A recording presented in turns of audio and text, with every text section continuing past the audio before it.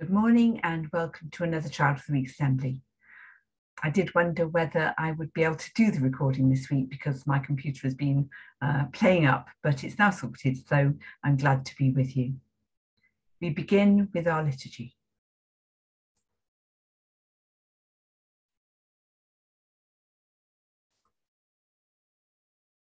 In the beginning, when God created all things, he said, "Let there be light," and there was light. Let your light shine. God is light, and in him there is no darkness. Let your light shine. Jesus said, "I am the light of the world. Let your light shine." Oh, I wonder if you can remember what our assembly was about last week. And I've used that word remember because we learnt a little poem. Remember, remember the 5th of November. And now, a week on, I've got another image here that says, "Lest we forget." It's telling us again that we need to remember something. I wonder if you know what these poppies here are there for. What are they signifying?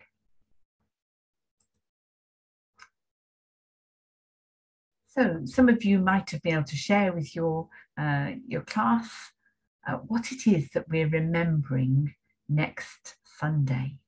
If you haven't had a chance, then maybe stop the video now and share that. The real day that is important is the 11th of November. And the 11th of November is actually on Thursday. But we are remembering specially on Sunday. And you can see some of these lovely displays of poppies that are around the school, thanks to Mrs. Lawrence, who took this the other morning with the sun shining. It's beautiful. And I wanted to say a big thank you to Mrs. Hartshorn and to Mrs. Pegg, who spent time in their holidays planting these poppy sticks and spraying all these poppies and doing these displays for us, so that we can really recognise the importance of this celebration. Now, I've used the word celebration just there deliberately, because actually we're not celebrating anything. Celebration is too positive a word. Actually, we are commemorating. It's about remembrance, and the word is commemorate. It's about remembering all of those who have died, fought and died in different wars.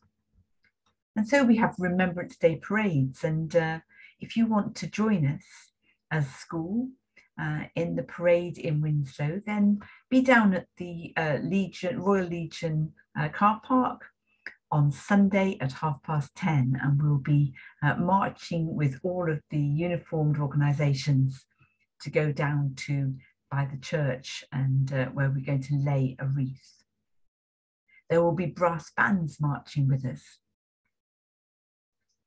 We'll hold a 2-minute silence and remember the soldiers who gave their lives. We'll be wearing poppies, and you'll see that I have made a mistake in my spelling there. On this, I've typed too quickly and missed a letter. I wonder if anybody can share what the correct spelling should be. We'll be laying poppy wreaths, and it may be that Mrs. Mannering will play the last post again.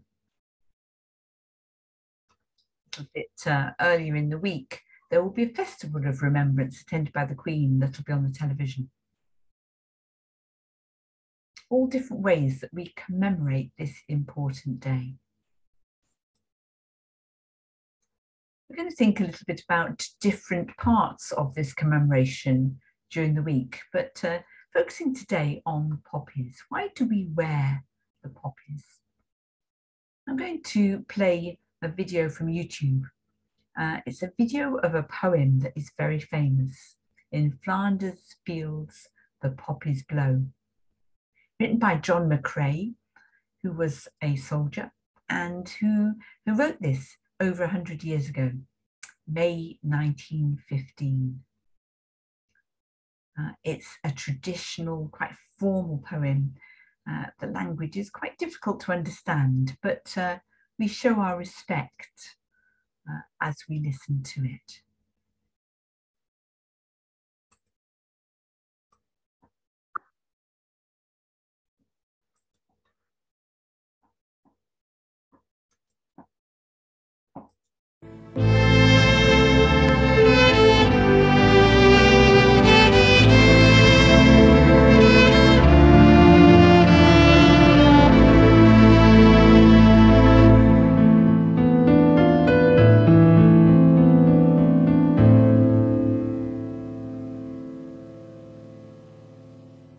In Flanders fields the poppies blow between the crosses, row on row, that mark our place, and in the sky the larks still bravely singing fly, scarce heard amid the guns below. We are the dead. Short days ago we lived, felt dawn, saw sunset glow, loved and were loved. And now we lie in Flanders fields. Take up our quarrel with the foe. To you from failing hands we throw the torch. Be yours to hold it high. If ye break faith with us who die, we shall not sleep, though poppies grow in Flanders fields.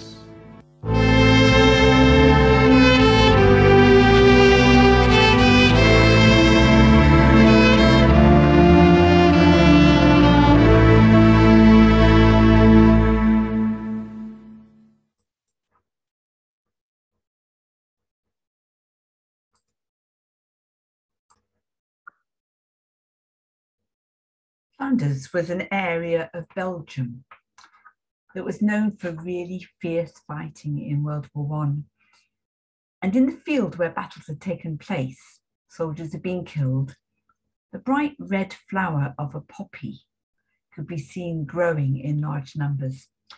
Lieutenant Colonel John McCrae was a soldier in the Canadian Army, a doctor, and he noticed the poems and he wrote that poem that we just heard. The poem was published in an English magazine in England called The Punch in December 1915.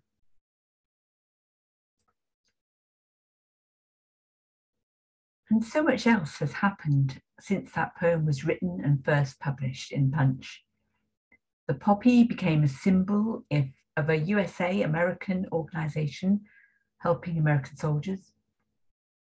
And in 1921, that's 100 years ago, the first poppy appeal was set up by the British Royal Legion. £106,000 was raised through the sale of red silk poppies. And that was used to help soldiers find jobs and houses after World War I. A year later, Major George Howson set up a poppy factory that gave jobs to disabled soldiers. And that poppy factory in Ashford in Kent makes millions of poppies each year.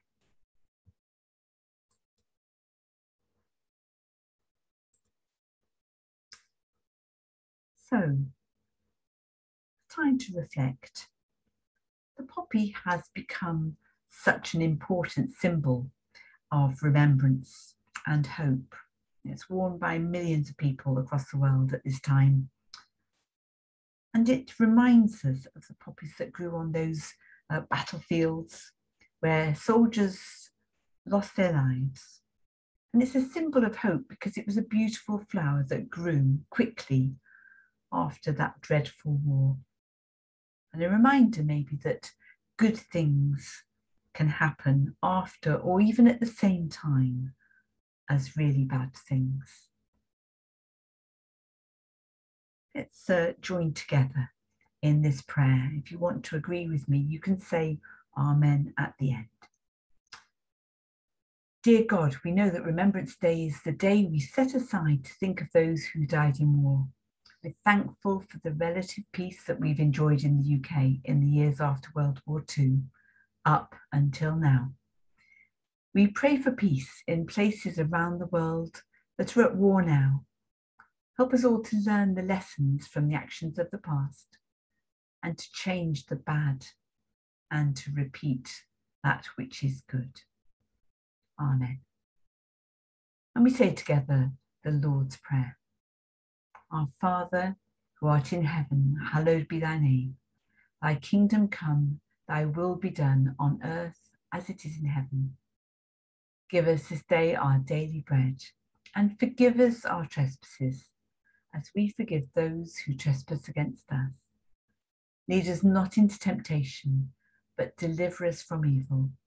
For thine is the kingdom, the power, and the glory, forever and ever.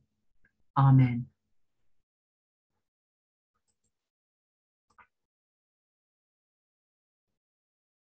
Thank you for your respect for that remembrance assembly. And I do hope you'll be able to join us on Sunday as we march and commemorate all those who died in the wars. But on Thursday, we will have time to remember as well, because it was at the 11th hour, on the 11th of November, that war stopped. So we look at our Child of the Week, and we celebrate now those who have been shining their light. Thinking particularly of Frankie in Miss Berman's class and Matthew in Miss Marsden's class. Well done. In year 2, Miss Franklin has chosen Brianna, and Miss Jakes and Miss Walker have chosen Ellie. In year 3, Mason is Child of the Week for Mrs. Epps and Miss Poole, and Henry is Child of the Week for Miss Crofts. Moving into year 4, Miss Lefebvre has chosen Ivy, and Mr. Wright has chosen Henry. Leon is the Child of the Week for Mrs. O'Donoghue, and Leo is Child of the Week for Mr. Boyer. And finally, in year 6, William has been chosen by Miss Greenhill, and Callum has been chosen by Mr. Nile. A big well done to all of you for shining your light brightly. And so we finish our Child of the Week assembly, our commemoration of remembrance, with our blessing. Go in the light and the peace of Jesus. In the name of Christ. Amen.